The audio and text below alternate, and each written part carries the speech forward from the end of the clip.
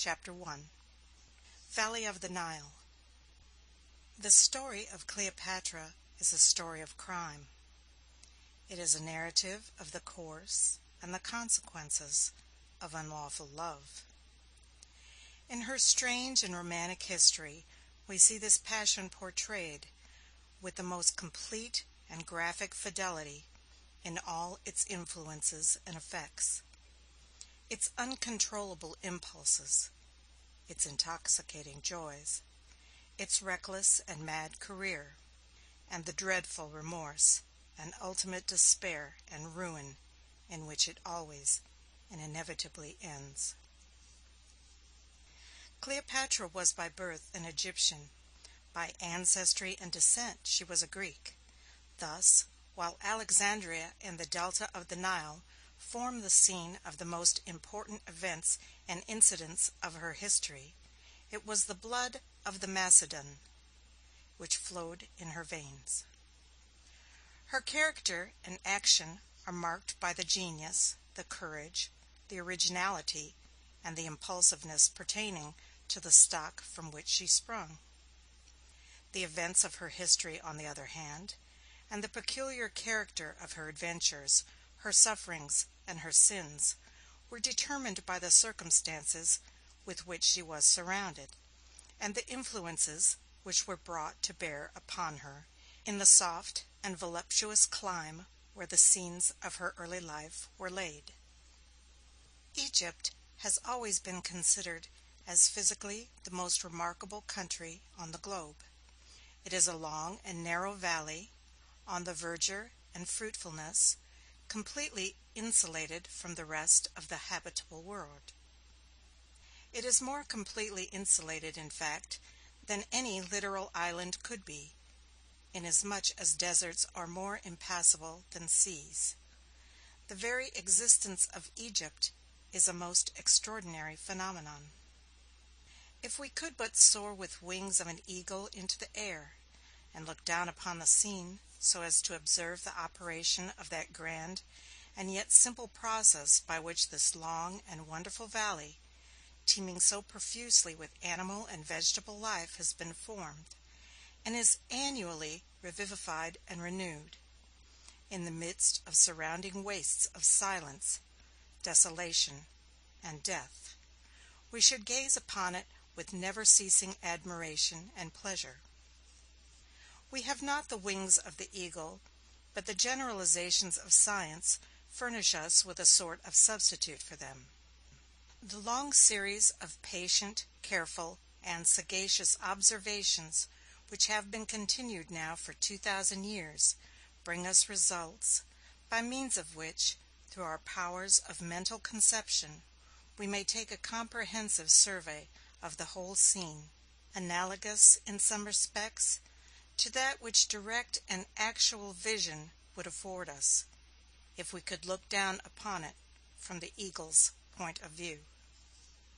It is, however, somewhat humiliating to our pride of intellect to reflect that long-continued philosophical investigations and learned scientific research are, in such a case as this, after all, in some sense, only a sort of substitute for wings. A human mind connected with a pair of eagle's wings would have solved the mystery of Egypt in a week, whereas science, philosophy, and research, confined to the surface of the ground, have been occupied for 20 centuries in accomplishing the undertaking. It is found at last that both the existence of Egypt itself and its strange insulation in the midst of boundless tracts of dry and barren sand depend on certain remarkable results of the general laws of rain. The water which is taken up by the atmosphere from the surface of the sea and of the land by evaporation falls again, under certain circumstances, in showers of rain, the frequency and copiousness of which vary very much in different portions of the earth. As a general principle, rains are much more frequent and abundant near the equator than in the temperate climes, and they grow less and less so as we approach the poles. This might naturally have been expected, for, under the burning sun of the equator, the evaporation of water must necessarily go on with immensely greater rapidity than in the colder zones, and all the water which is taken up must, of course, again come down. It is not, however, wholly by the latitude of the region in which the evaporation takes place that the quantity of rain which falls from the atmosphere is determined, for the condition on which the falling back in rain of the water which has been taken up by evaporation mainly depends is the cooling of the atmospheric stratum which contains it, and this effect is produced in various ways, and many different causes operate to modify it. Sometimes the stratum is cooled by being wafted over ranges of mountains, sometimes by encountering and becoming mingled with cooler currents of air, and sometimes again by being driven in winds toward a higher and consequently cooler latitude. If, on the other hand, air moves from cold mountains toward warm and sunny plains, or from higher altitudes to lower, or if, among the various currents into which it falls, it becomes mixed with air warmer than itself, its capacity for containing vapor in solution is increased, and consequently, instead of releasing its hold upon the waters which it has already in possession, it becomes thirsty for more. It moves over a country, under these circumstances, as a warm and drying wind. Under a reverse of circumstances, it would have formed drifting mists, or, perhaps, even copious showers of rain. It will be evident from these considerations that the frequency of the showers and the quantity of the rain which will fall in the various regions respectively which the surface of the earth presents must depend on the combined influence of many causes, such as the warmth of the climate, the proximity and the direction of mountains and of seas, the character of the prevailing winds, and the reflecting qualities of the soil. These and other similar causes, it is found, do in fact produce a vast difference in the quantity of rain which falls in different regions. In the northern part of South America, where the land is bordered on every hand by vast tropical seas, which load the hot and thirsty air with vapor, and where the mighty Cordillera of the Andes rears its icy summits to chill and precipitate the vapors again, a quantity of rain amounting to more than 10 feet in perpendicular height falls in a year. At St. Petersburg, on the other hand, the quantity thus falling in a year is but little more than 1 foot. The immense deluge which pours down from the clouds in South America would, if the water to remain where it fell, wholly submerge and inundate the country. As it is, in flowing off through the valleys to the sea, the united torrents form the greatest river on the globe, the Amazon, and the vegetation, stimulated by the heat and nourished by the abundant and incessant supplies of moisture, becomes so rank, and loads the earth with such an entangled and matted mass of trunks and stems and twining wreaths and vines, that man is almost excluded from the scene. The boundless forests become a vast and almost impenetrable jungle, abandoned to wild beasts, noxious reptiles, and huge and ferocious birds of prey. Of course, the district of St. Petersburg, with its icy winter, its low and powerless sun, and its 12 inches of annual rain, must necessarily present, in all its phenomena of vegetable and animal life, a striking contrast to the exuberant prolificness of New Granada. It is, however, after all, not absolutely the opposite extreme. There are certain regions on the surface of the earth that are actually rainless, and it is these which present us with the true and real contrast to the luxuriant vegetation and teeming life of the country of the Amazon. In these rainless regions all is necessarily silence, desolation, and death. No plant can grow, no animal can live. Man, too, is forever and hopelessly excluded. If the exuberant abundance of animal and vegetable life shut him out, in some measure, from regions which an excess of heat and moisture render too prolific, the total absence of them still more effectually forbids him a home in these. They become, therefore, vast wastes of dry and barren sands in which no root can find nourishment, and of dreary rocks to which not even a lichen can cling.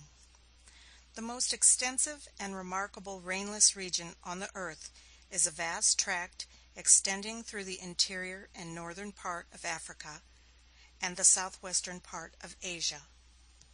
The Red Sea penetrates into this tract from the south, and thus breaks the outline and continuity of its form without, however, altering or essentially modifying its character. It divides it, however, and to the different portions which this division forms, different names have been given. The Asiatic portion is called Arabia Deserta.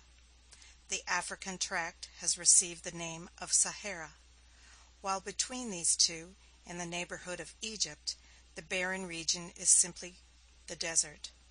The whole tract is marked, however, throughout, with one all-pervading character, the absence of vegetable and consequently of animal life, on account of the absence of rain. The rising of a range of lofty mountains in the center of it, to produce a precipitation of moisture from the air, would probably transform the whole of the vast waste into as verdant and fertile and populous a region as any on the globe. As it is, there are no such mountains. The whole tract is nearly level, and so little elevated above the sea that, at the distance of many hundred miles in the interior, the land rises only to the height of a few hundred feet above the surface of the Mediterranean, whereas in New Granada, at less than 100 miles from the sea, the chain of the Andes rises to elevations of from 10 to 15,000 feet. Such an ascent as that of a few hundred feet in hundreds of miles would be wholly imperceptible to any ordinary mode of observation, and the great rainless region, accordingly, of Africa and Asia is, as it appears to the traveler, one vast plain, 1,000 miles wide and 5,000 miles long, with only one considerable interruption to the dead monotony which reigns, with that exception, everywhere over the immense expanse of silence and solitude. The single interval of fruitfulness and life is the valley of the Nile. There are, however, in fact, 3 interruptions to the continuity of this plain, though only one of them constitutes any considerable interruption to its barrenness. They are all of them valleys extending from north to south and lying side by side. The most easterly of these valleys is so deep that the waters of the ocean flow into it from the south, forming a long and narrow inlet called the Red Sea. As this inlet communicates freely with the ocean, it is always nearly of the same level, and as the evaporation from it is not sufficient to produce rain, it does not even fertilize its own shores. Its presence varies the dreary scenery of the landscape, it is true, by giving us surging waters to look upon, instead of driving sands, but this is all. With the exception of the spectacle of an English steamer passing, at weary intervals over its dreary expanse, and some mouldering remains of ancient cities on its eastern shore, it affords scarcely any indications of life. It does very little, therefore, to relieve the monotonous aspect of solitude and desolation which reigns over the region into which it has intruded. The most westerly of the 3 valleys to which we have alluded is only a slight depression of the surface of the land marked by a line of oases. The depression is not sufficient to admit the waters of the Mediterranean, nor are there any rains over any portion of the valley which it forms sufficient to make it the bed of a stream. Springs issue, however, here and there, in several places from the ground, and percolating through the sands along the valley, give fertility to little dells, long and narrow, which, by the contrast that they form with the surrounding desolation, seem to the traveler to possess the verdure and beauty of paradise. There is a line of these oases extending along this westerly depression, and some of them are of considerable extent. The oasis of Siweh, on which stood the far-famed temple of Jupiter Ammon, was many miles in extent, and was said to have contained in ancient times a population of 8,000 souls. Thus, while the most easterly of the three valleys which we have named was sunk so low as to admit the ocean to flow freely into it, the most westerly was so slightly depressed that it gained only a circumscribed and limited fertility through the springs, which, in the lowest portions of it, oozed from the ground. The third valley, the central one, remains now to be described. The reader will observe, by referring once more to the map, that south of the great rainless region of which we are speaking, there lies groups and ranges of mountains in Abyssinia called the Mountains of the Moon. These mountains are near the equator, and the relation which they sustain to the surrounding seas and to currents of wind which blow in that quarter of the world is such that they bring down from the atmosphere, especially in certain seasons of the year, vast and continual torrents of rain. The water which thus falls drenches the mountain-sides and deluges the valleys. There is a great portion of it which cannot flow to the southward or eastward toward the sea, as the whole country consists in those directions of continuous tracts of elevated land.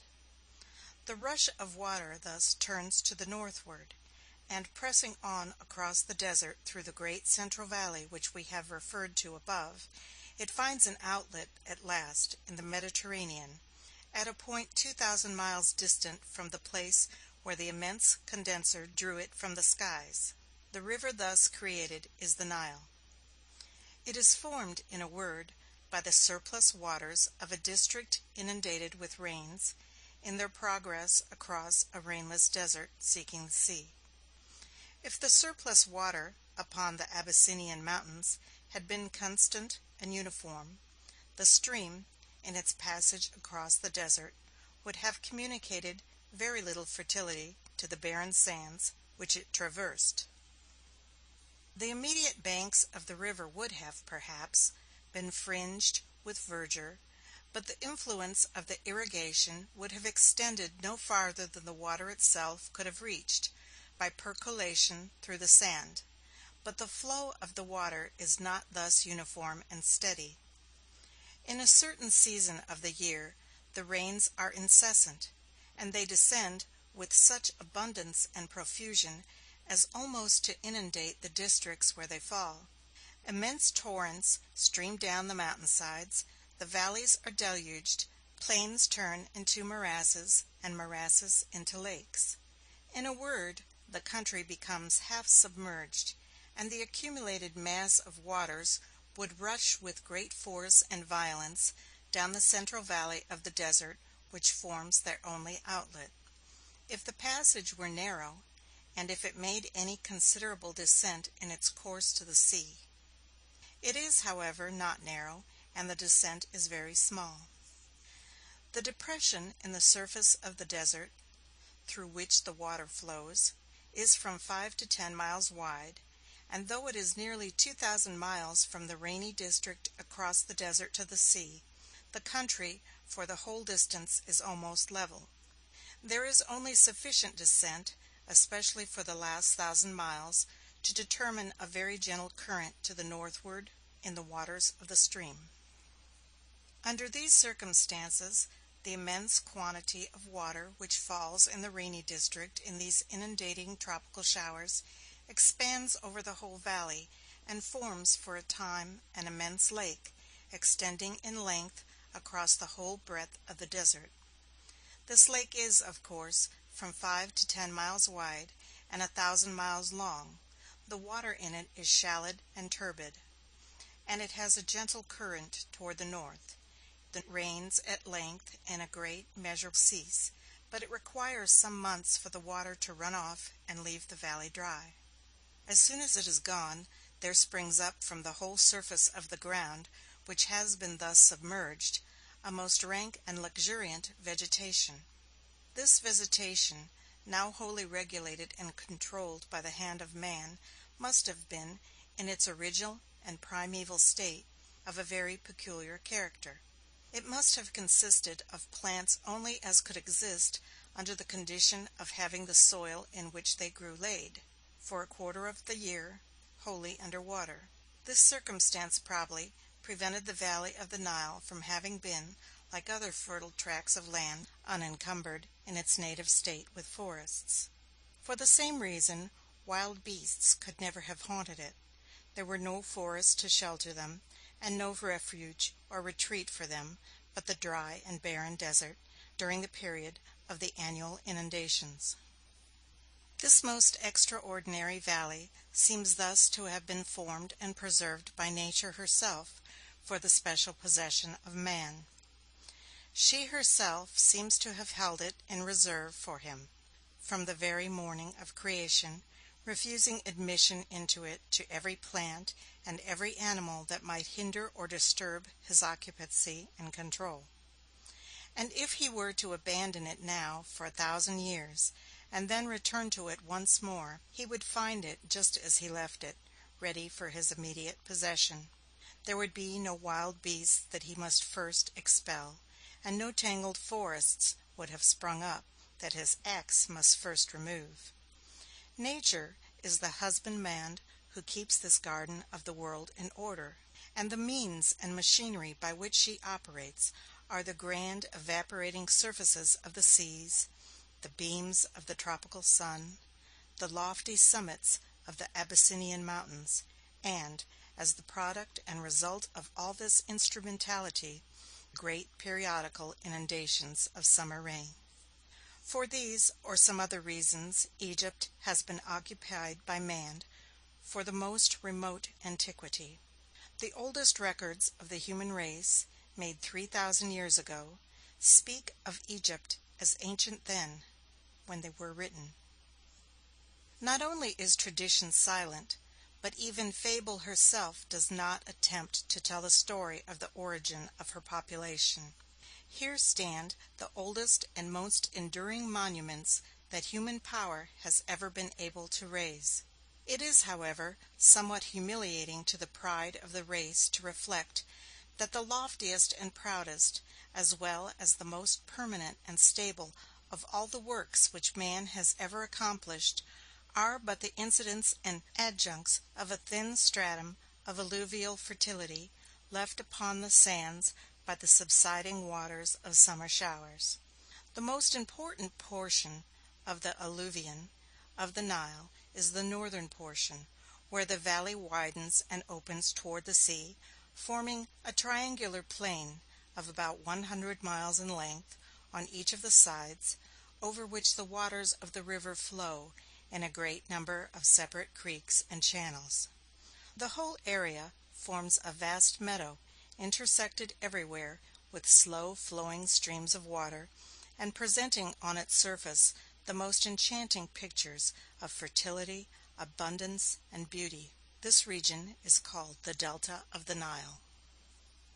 The sea upon the coast is shallow, and the fertile country formed by the deposits of the river seems to have projected somewhat beyond the line of the coast, although, as the land has not advanced perceptibly for the last 1,800 years, it may be somewhat doubtful whether the whole of the apparent protrusion is not due to the natural conformation of the coast rather than to any changes made by the action of the river. The delta of the Nile is so level itself, and so little raised above the level of the Mediterranean, that the land seems almost a continuation of the same surface with the sea, only, instead of blue waters topped with white-crested waves, we have broad tracts of waving grain, and gentle swells of land crowned with hamlets and villages. In approaching the coast, the navigator has no distant view of all this verdure and beauty. It lies so low that it continues beneath the horizon until the ship is close upon the shore.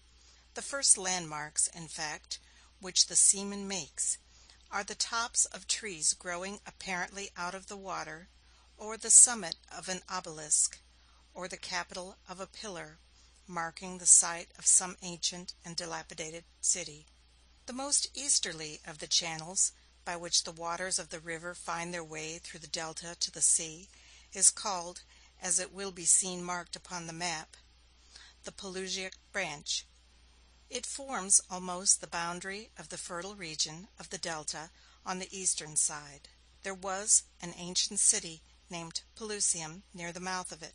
This was, of course, the first Egyptian city reached by those who arrived by land from the eastward, traveling along the shores of the Mediterranean Sea.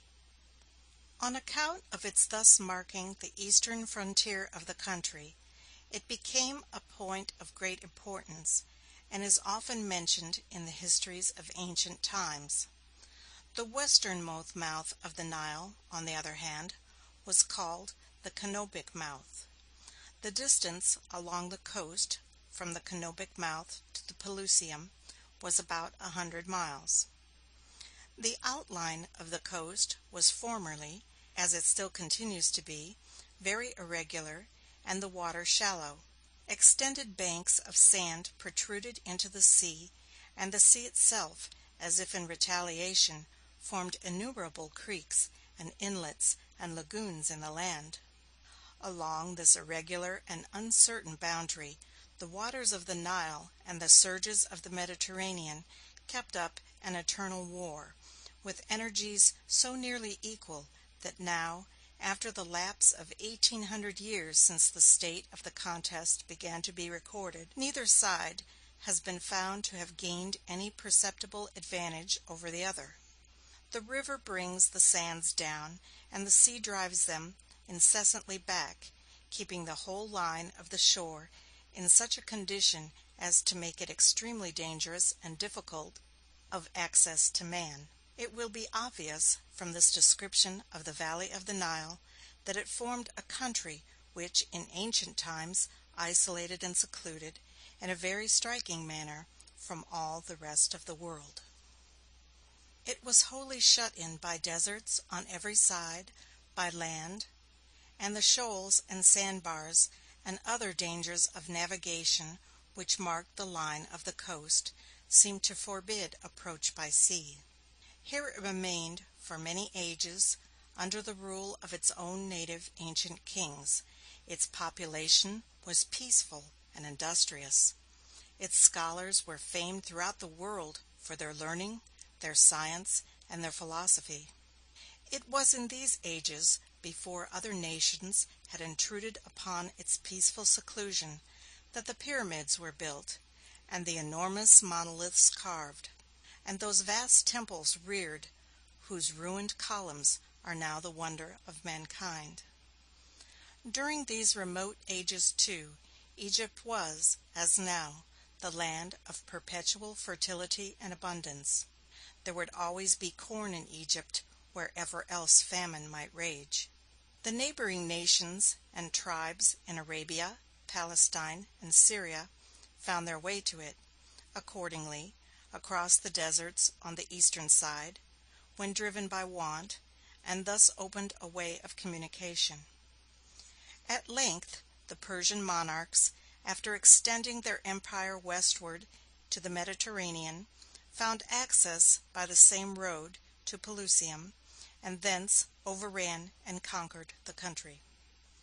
At last, about 250 years before the time of Cleopatra, Alexander the Great, when he subverted the Persian Empire, took possession of Egypt and annexed it, among the other Persian provinces, to his own dominions.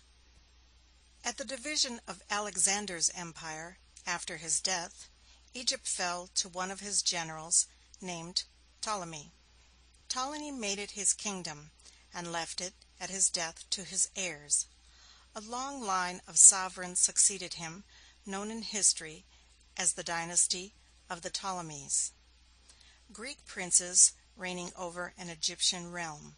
Cleopatra was the daughter of the 11th in the line. The capital of the Ptolemies was Alexandria. Until the time of Alexander's conquest, Egypt had no seaport. There were several landing places along the coast, but no proper harbor. In fact, Egypt had then so little commercial intercourse with the rest of the world that she scarcely needed any.